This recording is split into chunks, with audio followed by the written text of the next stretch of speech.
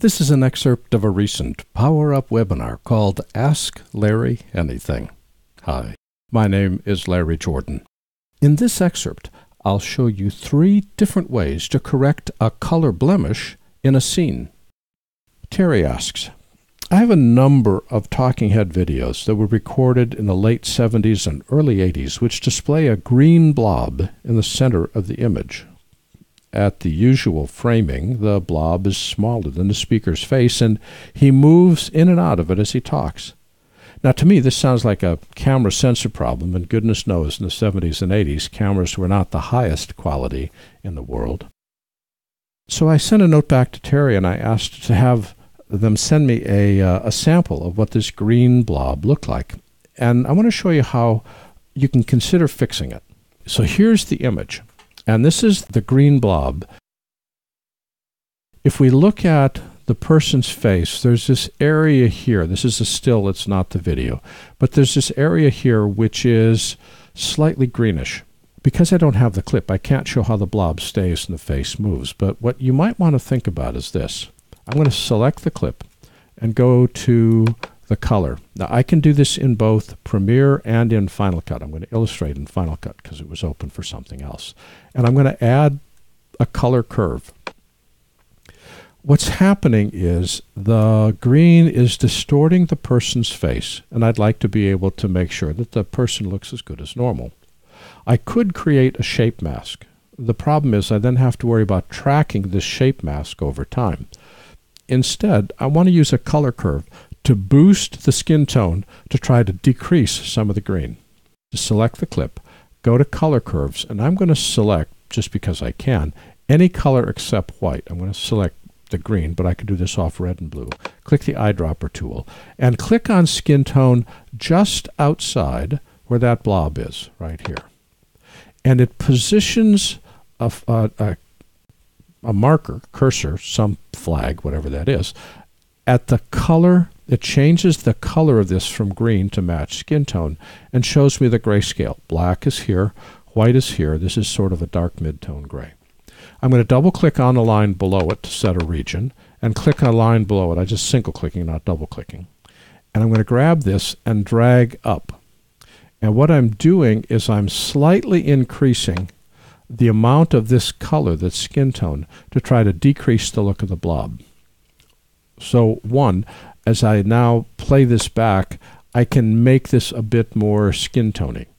Or, again, using that same concept, let's just go back again, undo. I could set something here and set something here and decrease the green without changing the color. See how I'm taking that green out? Just a hair out. And I've now selected that range for his face. And yes, I've got a little bit of a grayscale difference, but I don't have the green difference. So that's the second option. Third option is I can go up to the color masks here, add a shape mask. I'm just simply clicking on this icon to add a shape mask. It says, what kind of shape mask do you want? I want to add a shape mask that sort of covers that blob, and zoom in and rotate this so it becomes more blob-like. The inner rectangle, and we can make it from a circle to a square. I'm going to have it be a little softer.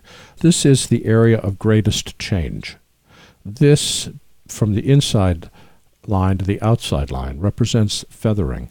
I want to feather this, but not too much. By selecting the eyedropper tool and clicking on skin that I like, remember how we had that flag appear? Then I reset this and set within the green, I set a range that goes on either side of that marker, and then drag down to just simply take out a little bit of the green in that grayscale area that I flagged by setting my grayscale value. And the shape mask will limit the change only to where that blob is. You could add another draw mask and start to stack layers, but the blob itself is not that great. And so you have 3 ways to fix it. One is to boost skin tone, which I think looks a little artificial, but it's nice to know. 2 is just simply to select the green range and take the green out, or 3, add a shape mask to specifically remove the to limit the effect to a specific area, and then reduce some of the green. And now as we look at it, that green blob is less noticeable. At least it looks simply as a grayscale shift as opposed to a green blob shift. So this is before and after. And the nice thing about this is using the color curves without the shape mask requires no keyframes. Using the shape mask, you may need to keyframe if the blob moves. Just something to think about. This has been an excerpt of a recent PowerUp webinar called Ask Larry Anything. For the complete version of this online training, please visit our store at larryjordan.com/store and look for Webinar 269. By the way, when you need to stretch your training dollars, membership in our video training library saves you money and time.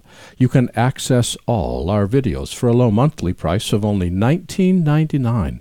That's more than 1,900 movies, hundreds of hours on a wide variety of subjects. Plus, premium members can download practice media and projects. Our training covers Apple and Adobe software. We update it multiple times each month, and for more information, visit larryjordan.com/membership. And thanks.